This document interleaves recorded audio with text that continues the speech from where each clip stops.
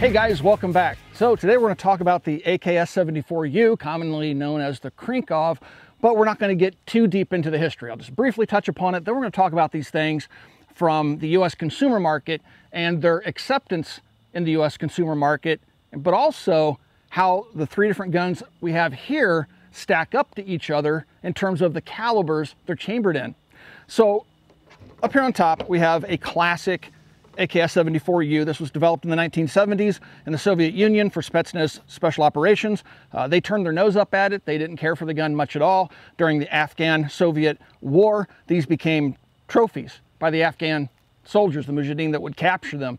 But other than that, these were not very popular firearms within the Russian military. Many times you see tank crews or helicopter crews using them. Matter of fact, the helicopter crews with the stock folded had little holsters they would wear on their legs to keep the AKS-74U on them. And you can find old pictures of those Soviet pilots carrying the rifles in that manner. So that's where it came from. We called it Krinkov. Nobody knows the origin of that nickname. That's not what the Russians called them. Again, it's the AKS-74U.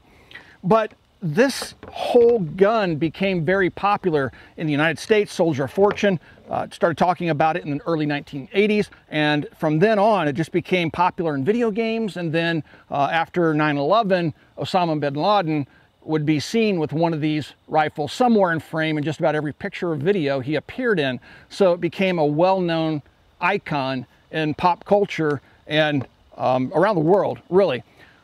But other firearms have evolved since the original design to appeal more to the U.S. consumer market, mostly as pistols. We have the stupid NFA laws that we have to deal with. This is technically an SBR, and inside this pouch is the paperwork for this gun. It was built by Rifle Dynamics, and this is one of those things that you have to register. You can't take it out of your state without getting permission, pay a $200 tax, have a background check done, all that crazy stuff. But pistols would come along later, like this. This is a Bulgarian machined receiver, 7.62x39 variant, and this one has an SB Tactical side folding brace on it. It has that same triangular stock look to it, but it's actually a brace for the pistol. Now, this does not change the classification of this firearm. It's still a handgun. This is just a brace. And yes, I know that's being contested right now, but it's a long story. If you have one of these, don't worry about it. You're not breaking any laws, at least at the time of recording this video. So this one is 7.62x39. Another one that we have out here this afternoon is in 5.56. Now, this is one of my personal favorites. This is a modern Bulgarian factory SBR, so everything on this is made by Arsenal. It has the polymer side folding stock on it, and again, it chambers 5.56. So we have an 8-inch barrel, 5.45x39. We have an 8-inch barrel, 5.56x45. And we have an 8-inch barreled 7.62x39.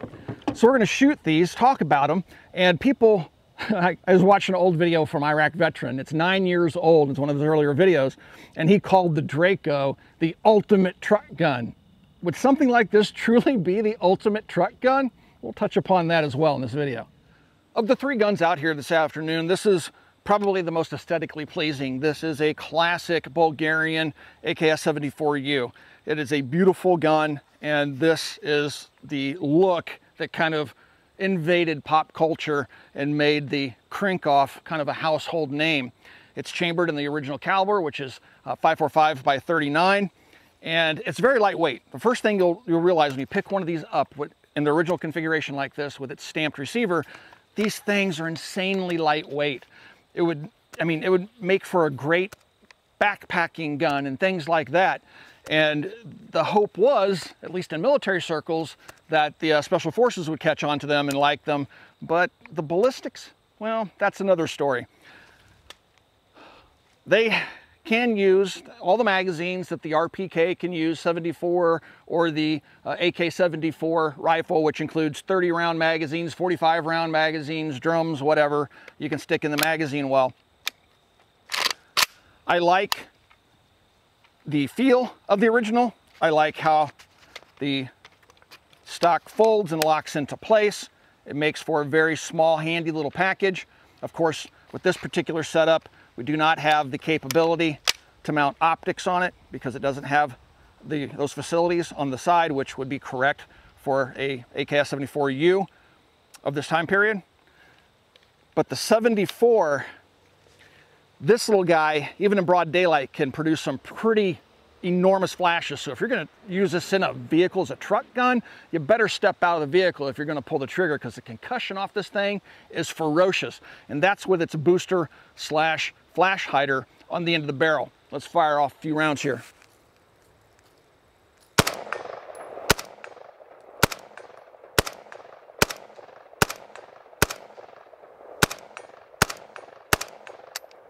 All right, that was just 10 rounds. I want to show you guys something else.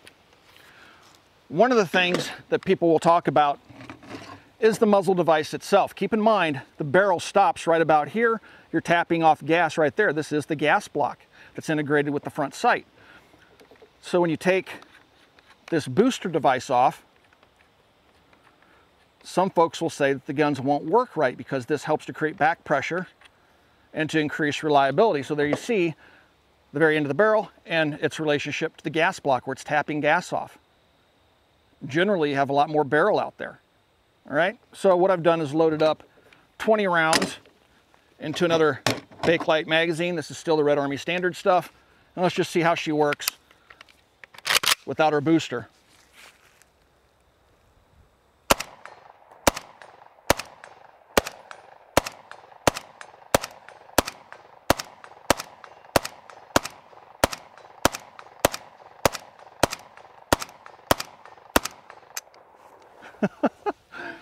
I can see those muzzle flashes. That's pretty ferocious, but the gun seems to run just fine. I don't run it without its booster very often, but when I've done it, I've never had a problem with the gun not working. Now, the other firearms that we have out here today have the 4-piece, sometimes called a hobo brake on them. Yes, the weapon is clear. And they, in my opinion, perform a little bit better as flash suppressors. And I think they look a little bit better as well.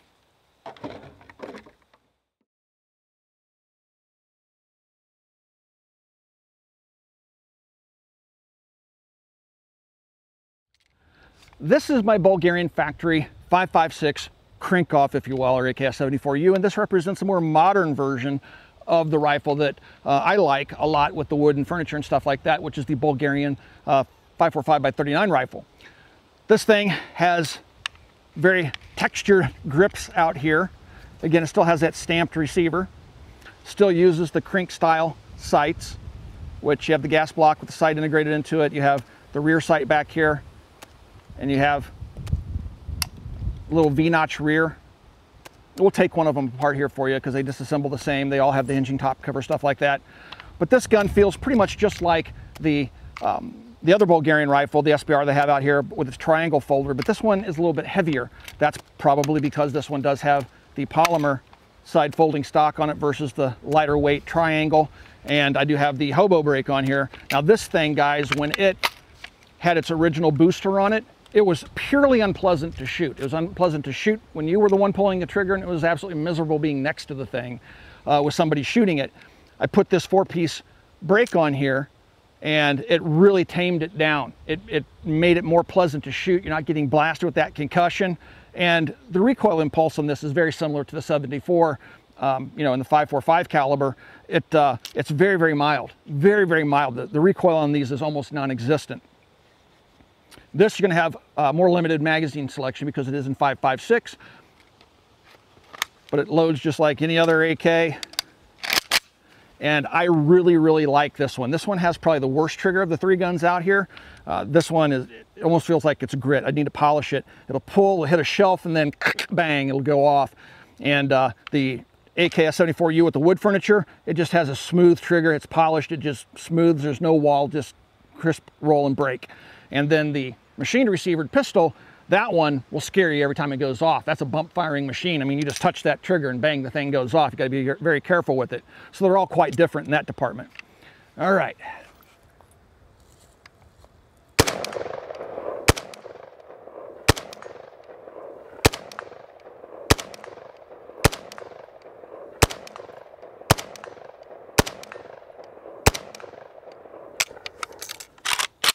All right, so very, Gentle recoil. This one again is modernized, so it does have the accessory rail on the side if you want to put optics on there, but keep in mind if you do that, because the side folder folds to the left, it's going to cover that up and it won't be able to be stored with the stock folded if you have a red dot sight. Plus you have to be very careful. You're going to have to use something like an RS regulate mount and set that red dot back here when you slide it on, because keep in mind it can't set as far forward as you normally would set red dot sights, because the rear sight and where the top cover hinges would be in the way. But overall, I really like the 5.56 version of the gun quite a bit.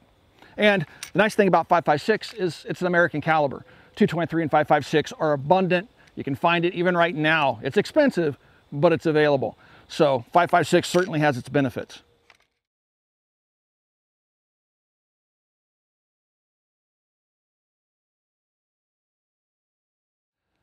This is the SAM 7K. This one is chambered in 7.62x39. This is also a Bulgarian firearm, so all three of the guns that we have out here are Bulgarian made. This one has the machined receiver, which makes it quite a bit heavier. It has a different contour on the pistol grip. You have the standard AK controls on the right-hand side, but also on the other side you have a lever that you can use to manipulate the fire control. Now it seems kind of counterintuitive. You pull back to fire, push forward to safe with your thumb, but it's easily done. Now the thing that really attracts me to this gun is the sighting arrangement. You'll notice it still has its hinge point up here like the other two Bulgarian Krinks, but the sight sets a little bit further back, and we have an aperture sight back here, which offers a vastly superior sight picture. So you have an aperture sight that you can flip to a V-notch for CQB, and for more precision work, you can flip it to the aperture. The other two just have that V-notch rear. You can make adjustments to the sight for windage back here, and adjustments just like on the others. You can use the tip of a bullet or a tool to screw that front sight up and down for elevation, but this one also has the ability to drift that front sight. The rear sight being adjustable is a nice touch. Now, like I said, the gun is heavy. Now, when you go back to the early days of these types of guns coming in, like the Dracos and stuff like that, before braces became a thing, the other two are SBRs. This one's still a handgun. Before braces became a thing, this is how you'd have to shoot it. Imagine the brace isn't there. People were tight slinging them and trying to shoot them and shooting them from the hip. They just weren't practical. They were more or less toys because there was no practical way to use them. It's just kind of a spray and pray type of thing. And with cheap ammunition, I'm not gonna lie to you, it's kind of fun to go out and just shoot dirt clods all afternoon and not really, you know, try to aim too precisely, just to go out and pull the trigger and bump fire and things like that. And guns like this lended themselves to that type of fun. The brace changed the game. So here we have the SB Tactical triangle brace that looks the part of a stock, but it's flexible and is a brace. So it has its strap on there, all that good stuff. So it does not change the classification of this handgun. On the back, it now has a pick rail. Early guns would either be just flat back there, or you would have a hole drilled for a single point mounting point for a sling, things like that. Now, with the braces becoming very popular, probably 4 million plus of them in circulation and being used by Americans right now, companies are starting to manufacture the guns to accept different types of braces. And I think of the three guns out here, this is probably the coolest one. It has the coolest features, most modernized one. Again, you have the option of putting optics over here, but with the rear sight where it is, I don't even know how that would work, so there's really no point to that. But I like the machine receiver. We have that 4-piece brake on it, and this thing's very smooth shooting. As I have previously mentioned, the trigger on this thing is so light that it will really surprise you when it goes off. But it's a very pleasant gun to shoot.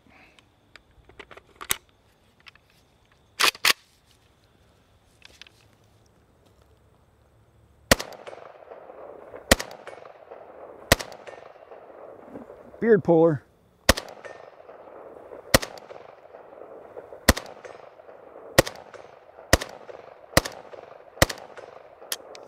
All right, man, I lose more facial hair to braces and stocks and such, time to shave. But this thing definitely jumps around a bit more. The 5.45 and the 5.56 definitely more fun to shoot because you can shoot so quickly and the guns just don't move at all. This one has your typical AK rock to it because you're lobbing that big heavy pill down that barrel. But the quality and everything like that is definitely something I like. I like the ergonomics of the gun quite a bit. Would I fire this one in a truck? No. As a matter of fact, I wouldn't. I would prefer to have a handgun. But if you want something to throw behind the seat of your pickup truck for use outside of the cab so you don't blow your eardrums out, yeah, sure. Why not? Kind of cool.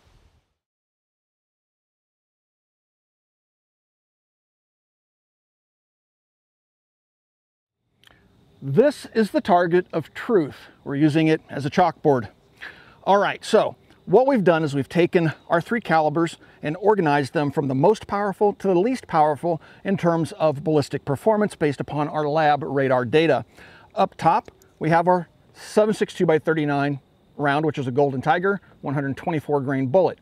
At the muzzle, we have 1,967 feet per second, which gives us 1,065 foot-pounds of energy, again, at the muzzle. At 50 yards, we have 1,845 feet per second, which gives us 937 foot-pounds of energy. At 100 yards, we have 1,738 feet per second with 832 foot-pounds of energy at 100 yards. Next up is 5.56 by 45, a 55 grain ball round, which is an M193 military cartridge. At the muzzle, we have 2,530 feet per second with an energy of 782 foot-pounds of energy. We step that out to 50 yards. We still have 2,357 feet per second with 679 foot-pounds of energy. Move it out to 100 yards, 2,330 feet per second with 663 foot-pounds of energy. It's interesting to note that at the muzzle, the 5.56 out of its little 8-inch barrel has 782 foot-pounds of energy, which is still less than what the 7.62 by 39 has at 100 yards. So the 7.62 by 39 has quite a bit more power than its 2 competitors here. And then tail end Sally would be our 5.45. This is a Red Army standard load made in Russia, 59 grain projectile. At the muzzle, we clocked it at 2,240 feet per second, which gives us 657 foot-pounds of energy at the muzzle. Move that out to 50 yards, we have 2,116 feet per second with 587 foot-pounds of energy. We step that out to 100, we have 1,988 feet per second with 518 foot-pounds of energy. To put all this into perspective, we have 3 common popular handgun calibers. 9mm with a 124 grain ball round at 1,150 feet per second gives us 364 foot-pounds of energy. 45 ACP with its 230 grain ball round, a military load at 850 feet per second, gives us 369 foot-pounds of energy.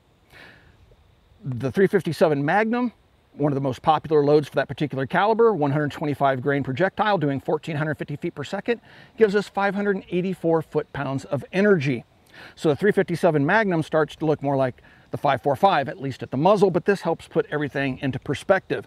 You're losing quite a bit of velocity when you go from 16-inch barrels down to 8-inch barrels. If we were doing the same test, which we may do later with 16-inch barrels, there would be substantially more power.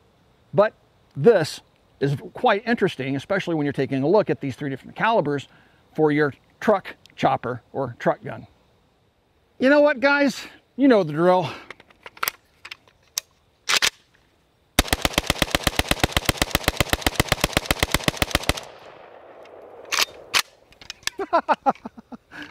Yeah, no Glock mags either.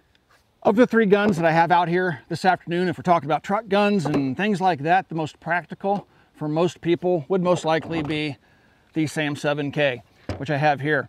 Now, when I was talking about how they field strip, they're all pretty much similar, and that's true, even though the SAM 7K has this rear sight a little further back. It hinges open, just like any other Krink type firearm. And when you hinge this open, it retracts a little pin right there, allows you to take your gas tube off. How simple is that? And all 3 of the firearms out here this afternoon disassemble and reassemble the exact same way. It's a very neat little gun, no matter what caliber you decide to go to, and no matter what design you ultimately go with. So, with that being said, probably the most practical, probably my most beautiful, and probably my most fun. Guys, if you enjoy these types of videos, please, in the comments down below, tell us about it. Please also like, share, and subscribe to the channel because it does help us with the algorithms here on YouTube. And even though we're getting squashed, it certainly helps. And you guys help us with those algorithms. If you'd like to support us directly here at the Military Arms channel, because we are supported by you, not by the manufacturers, please swing by and check out our Patreon page. There's a link in the video description down below. Also, right here on the video player, as you're looking at it right now, there's a little join button just underneath that player, either on your mobile device or on your desktop. click that join button and consider supporting us right here on YouTube. And last but not least, guys, please swing by and check out coppercustom.com. Thank you for 12 years of support. We'll talk to you guys soon.